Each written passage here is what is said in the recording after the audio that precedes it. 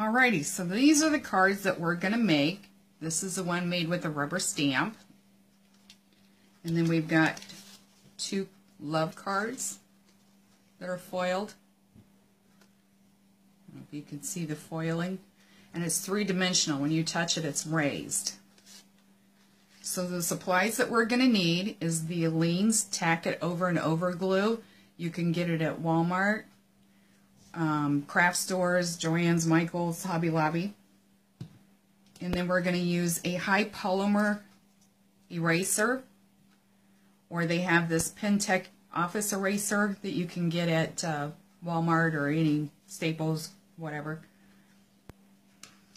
And we're going to use a regular rubber stamp. I imagine that you could use your clear stamps, although I haven't tried it yet, but I don't see any reason why not. And then we're going to use the Heidi Swapp Minc, M-I-N-C, foiling that you can buy for the machines. Right now, Joann's has them on clearance.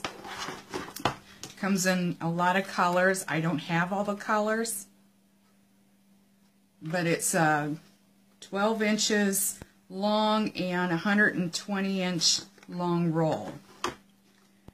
Okay, so what we're going to do is we're going to pretend, because it takes about 3 to 4 hours for the Aleene's Tack It Over glue to dry, and you want it to dry almost clear. So we're going to pretend that we're going to make this. And when you're doing this, don't drag your bottle onto your paper or your card, because you're going to leave lines. So you're pretty much wanting to hold it straight up and down and make your letters, or on this one where I did the heart, or whatever design you're wanting to make. So make sure that you're doing it straight up and down. Then you're going to let it set for about 3 hours. You'll see when it comes out, it's kind of white like Elmer's glue, and it's going to dry to almost a clear color, and it's going to be nice and tacky. So what we're going to do is you're going to take one of the Heidi Swapp boxes, and you're going to cut you off a piece of foil. This is one that I've already used. See how it's red on one side, or whatever color you picked out, and then it's a dull silver on the other side. Even though I've already used that, there's still a lot of red left. So you can get a lot of uses out of just one piece. You can see where I did the flower for this card. And what you're going to do is you're going to take your dried piece, and you're just going to put your foil over it. And you're going to smush it with your finger. Try to get up next to it.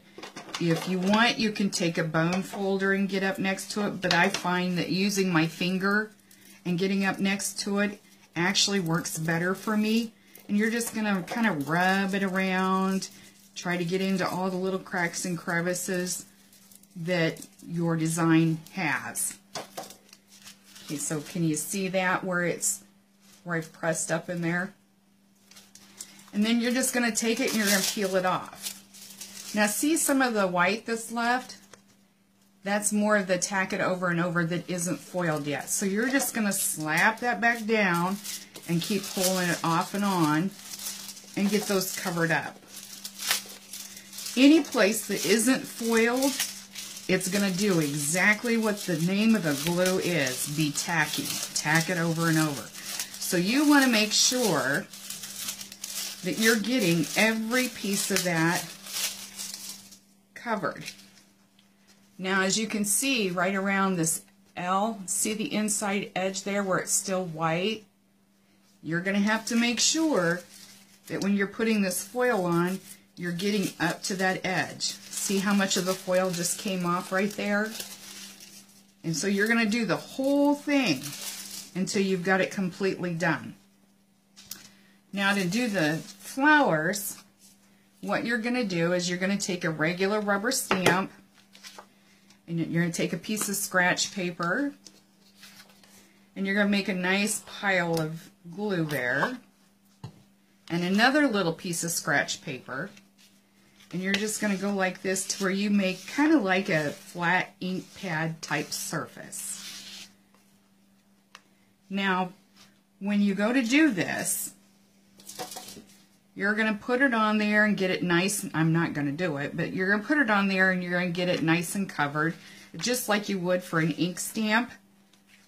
And then you're going to take another piece of your card or scrapbook paper, whatever you're doing, and you're going to press down. And you're going to come up with the same kind of whiteness like this. Now to do this one, it probably only takes about an hour to dry because it's not as thick as writing a name or something. But once it dries, you're going to take and do just like you did on the words. To do the green stems, I cut off a little piece of green, and I just went and wiggled it down here to where it was just on the stem, pushed it in, and so then I had my green stem. You want to do your small detail first. When you get that part done, then you can go in and do your whole flower. And just keep pressing and pushing and pressing and pushing, pulling it up, putting it down, until you come out with this. So you could actually use several different colors, and they have like 12 colors of these. I only have the 5. That's all I wanted. It's the colors I thought I would use. So when you get all the way done, some of the places will have a little spot left, like right here you can see where there's a little bit there and I don't want it there. This is where your high polymer eraser or your Pentek office eraser comes in handy, because you can just go in there and you can just erase that part away so it's not on your design. See, it's gone. And when I forgot to tell you, as soon as you get this inked up with your glue and you make your glue print, immediately stop everything else, take an old toothbrush or an old denture brush, put a little piece of Dawn dish soap on there and scrub that really good, because if not, your glue will stick inside of your rubber stamp and then you won't be able to get it out very easily. So immediately while it's still wet, go wash your stamp, rinse it off, set it to the side and dry. And I think that's all I needed to tell you.